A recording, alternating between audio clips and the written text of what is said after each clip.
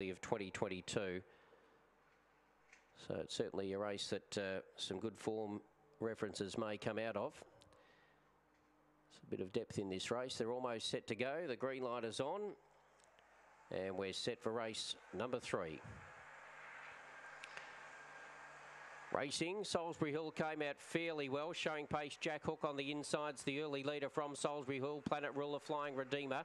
Then up on the inside came Marcia Hook and about a length or so to Dr. Spokes. And at the tail was Ocean Girl. Off the back straight, and Jack Hook has got right away in second. There was Flying Redeemer. Around the outside there goes Marcia Hook with a bit of a run, but up the straight, it's Jack Hook's got a good lead up the home running, and Jack Hook will be too good. Jack Hook wins it, tight for the minors between Dr. Spokes and Marcia Hook. Then further back was Flying Redeemer from Planet Ruler, Salisbury Hill, and Ocean Girl, and the time is 25.83 from Jack Hook.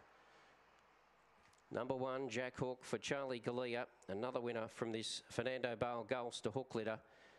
Ran a good third behind the Flying Navarino last week and has appreciated the rails draw tonight and has been too good. 1 is first, 9 second, 3 gets third, and 2 is fourth. 1, 9, 3 and 2. 25.83 is an excellent run by Jack Hook, only having its third race start. And from the inside alley, did win here over the 400 from the